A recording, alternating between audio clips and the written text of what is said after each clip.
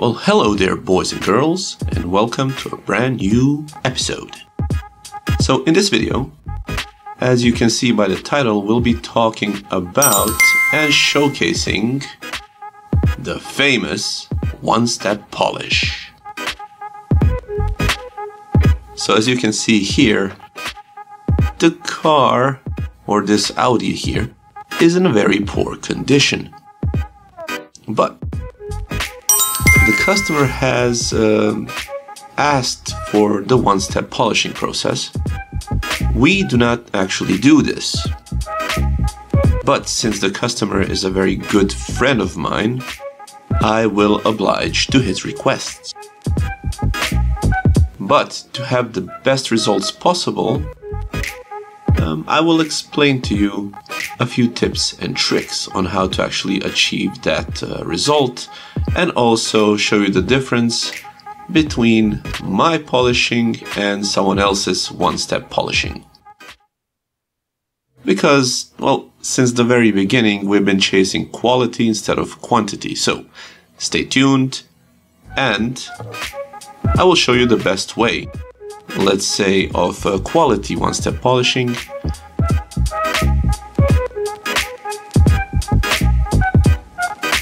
And show you how to not do some things. So, let's go. So let's start with choosing the polisher itself. So for one-step polishing, do not use the circular polisher. That's not the one you want to use. You want to use the double action polisher, as seen here. So the double action polisher and a selection of a pad, you can do a one-step polishing. And since this car has a very poor clear coat condition, as you see here, and it's very destroyed. So we decided to use the double action polisher and a microfiber pad. This one specifically is from Meguiar's, made in USA.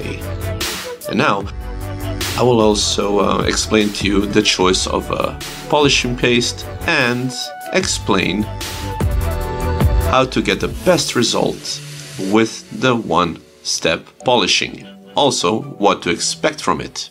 Let me just put this machine down.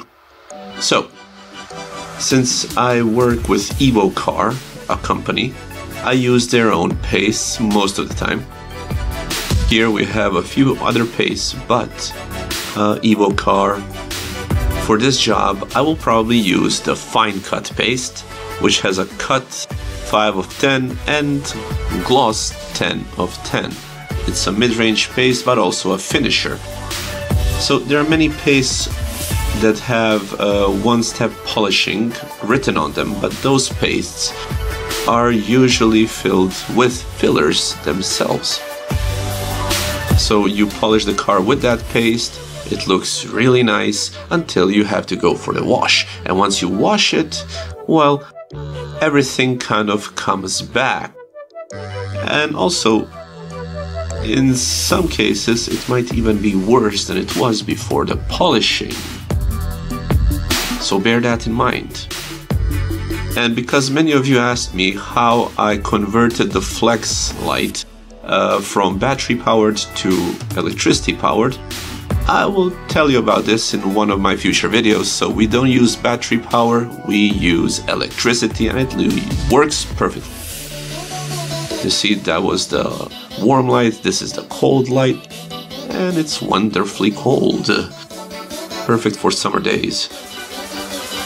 So, as I've said, so when you're choosing a paste, why did I choose fine cut? Because it has gloss 10 out of 10 and cut 5 out of 10. That's what I want, that's what I need for one-step polishing, because with this polishing, realistically, you want to remove 40 to 50% of all damage on the clear coat without leaving holograms. So how do we do this? We do this with a double action polisher. Here I also have a heavy cut paste which is cut 10 of 10 and gloss 7 of 10. And it's also a very good paste for the one-step polish if you choose the proper machine and proper pad. In this case, the microfiber pad. Now, when we're doing this one-step polishing, I, of course, use the degreaser as well, because I want to know what happens when the car gets washed. So we'll try to record all of this and explain as well. So the one-step polishing processes are much quicker than the regular polishing processes that I usually do. And it's basically just fooling the customer. The customer doesn't really know what they'll get with the one-step polishing. So now I will show you my way of doing the one-step polishing, which is basically a high-quality take on the one-step polishing, and also to know what to expect once you finish the one-step polishing process. Of course, when you're doing the one-step polishing, you don't have to stick around. You basically just go over it 1, 2, or 3 times. They wipe it off. They don't degrease it or protect the parts of the cars. They do not take off the handles. We will do all of these things, but here I will just show you on this part what you get with the one-step polishing.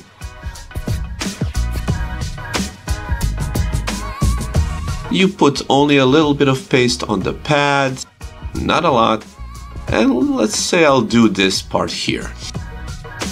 So I'll do everything just like polishing process itself, but we will not press the machine too much because we don't want to make additional holograms. So let's see what we get after we finish. For this part, I'll use my super speed skills, something that I do not share with other polishing masters. See, I'm very quick and silent. And now that I'm wiping it off, what do we get? Let's see. So it looks perfect, doesn't it? Let me just degrease this as well. We want to degrease the paste. This gives us an insight on what it would look like if the car gets washed. What we do here is go back, and this is what you get with the one-step polishing. That has taken a very small amount of time, but this is also a very quality work, as you can see. So let me just show you in detail what we get. Just let me try to focus this. I am not a videographer, you know, but I'm trying. Okay, so here we go. There are a few scratches left. You haven't removed them, not all of them. The big one, this one needs to be sanded down, so we're not doing this in one-step polishing. But look at the difference from the part that wasn't polished. It's quite dramatic, isn't it? So before and after. So there are no holograms, as you can see. Compared to the lower part, right here, you can see a lot of holograms. However, this is what I was telling you. You will have bits left after the polishing, and these are the small scratches that you see here, right? So this is what you get when you zoom in. So that's about 40 to 50% of the work done.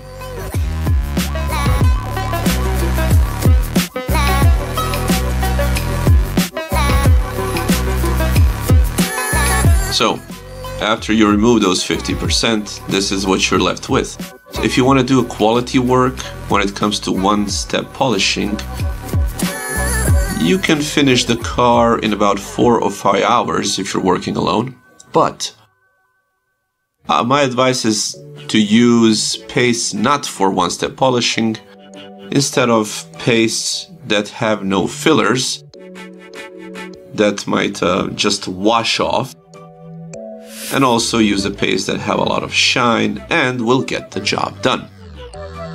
So this is when it comes to this famous one-step polishing, the most important part is to find the correct combination of the materials with the pad and not using the rotary machine, but double action machine, because you'll just make holograms. I do hope that this video has helped you a little bit when it comes to explaining this process, because in my country the one-step polishing costs from 30 to about 50 euro, but also sometimes even 100 euro. But it is highly low on quality. As you can see here, the bonnet has been painted, so we're not going to be single polishing it. We have to sand that down and do it properly. The roof is also in a catastrophic condition, as you can see here. And yes, the car, when you're preparing the car, you prepare it as you would for a regular polishing process that I do here all the time. So you have to thoroughly wash the car, degrease the car, because you don't want a dirty pad after all, which would leave damage on the car. So now I will start polishing this car. It will take me about 7 hours to finish this car, as I've also said, in a very high quality manner, and you will see the result as in what the car will look like after I finish in a high quality standard.